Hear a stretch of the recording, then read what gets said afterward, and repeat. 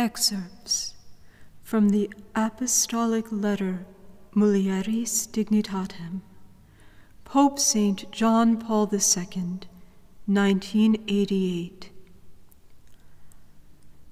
The biblical description in the book of Genesis outlines the truth about the consequences of man's sin, as it is shown by the disturbance of that original relationship between man and woman, which corresponds to their individual dignity as persons.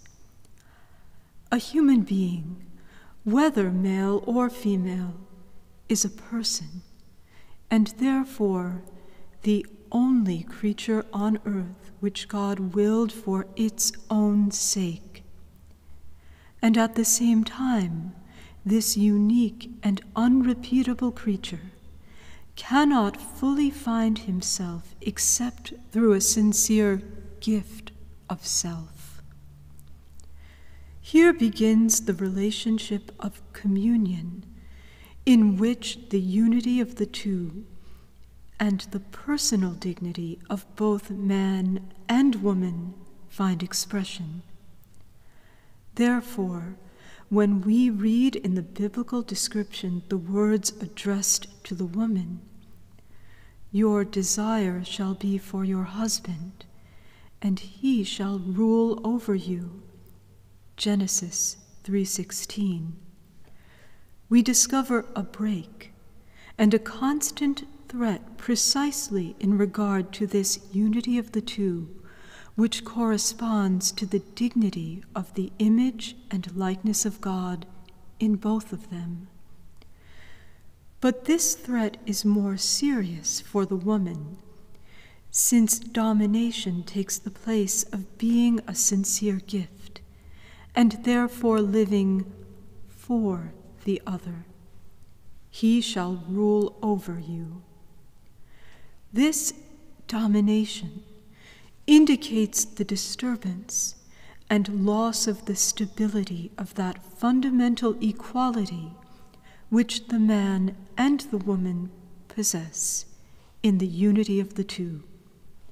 And this is especially to the disadvantage of the woman, whereas only the equality resulting from their dignity as persons can give to their mutual relationship the character of an authentic communio personarum, while the violation of this equality, which is both a gift and a right deriving from God the Creator, involves an element to the disadvantage of the woman, at the same time, it also diminishes the true dignity of the man. Here we touch upon an extremely sensitive point in the dimension of that ethos, which was originally inscribed by the Creator in the very creation of both of them in his own image and likeness. This statement in Genesis 3:16 is of great significance. It implies a reference to the mutual relationship of man and woman in marriage. It refers to the desire born in the atmosphere of spousal love, whereby the woman's sincere gift of self is responded to and matched by a corresponding gift on the part of the husband. Only on the basis of this principle can both of them, and in particular the woman, discover themselves as a true unity of the two according to the dignity of the person. The matrimonial union requires a respect for and a perfecting of the true personal subjectivity of both of them. The woman cannot become the object of domination and male possession. But the words of the biblical text directly concern original sin and its lasting consequences in man and woman. Burdened by hereditary sinfulness, They bear within themselves the constant inclination to sin, the tendency to go against the moral order, which corresponds to the rational nature and dignity of man and woman as persons. This tendency is expressed in a threefold concupiscence, which St. John defines as the lust of the eyes, the lust of the flesh, and the pride of life. The words of the book of Genesis quoted previously show how this threefold concupiscence, the inclination to sin, will burden the mutual relationship of man and woman. These words of Genesis refer directly to marriage, but indirectly they concern the different spheres of social life, the situations in which the woman remains disadvantaged or discriminated against by the fact of being a woman. The revealed truth concerning the creation of the human being as male and female constitutes the principal argument against all the objectively injurious and unjust situations which contain and express the inheritance of sin which all human beings bear within themselves. The books of sacred scripture confirm in various places the actual existence of such situations, and at the same time proclaim the need for conversion, that is to say, for purification from evil and liberation from sin, from what offends neighbor, what diminishes man, not only the one who is offended, but also the one who causes the offense. This is the unchangeable message of the Word revealed by God. In it is expressed the biblical ethos until the end of time.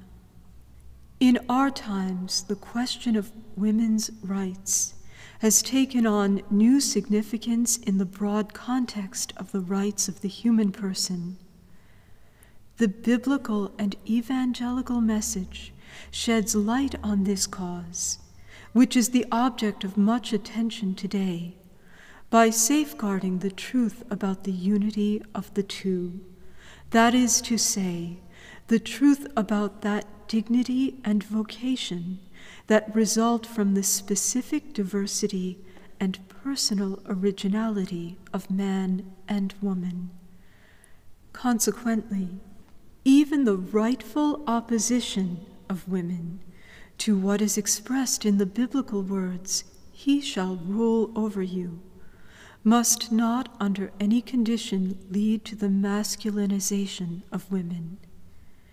In the name of liberation from male domination, women must not appropriate to themselves male characteristics contrary to their own feminine originality. There is a well-founded fear that if they take this path, women will not reach fulfillment, but instead will deform and lose what constitutes their essential richness. It is indeed an enormous richness. In the biblical description, the words of the first man at the sight of the woman who had been created are words of admiration and enchantment, words which fill the whole history of man on earth. The personal resources of femininity are certainly no less than the resources of masculinity. They are merely different. Hence, a woman, as well as a man, must understand her fulfillment as a person, her dignity and vocation, on the basis of these resources, according to the richness of the femininity which she received on the day of creation, and which she inherits as an expression of the image and likeness of God, that is specifically hers. The inheritance of sin suggested by the words of the Bible, Your desire shall be for your husband, and he shall rule over you, can be conquered only by following this path. The overcoming of this evil inheritance is, generation after generation, the task of every human being, whether woman or man. For whenever man is responsible for offending a woman's personal dignity and vocation, he acts contrary to his own personal dignity and his own vocation.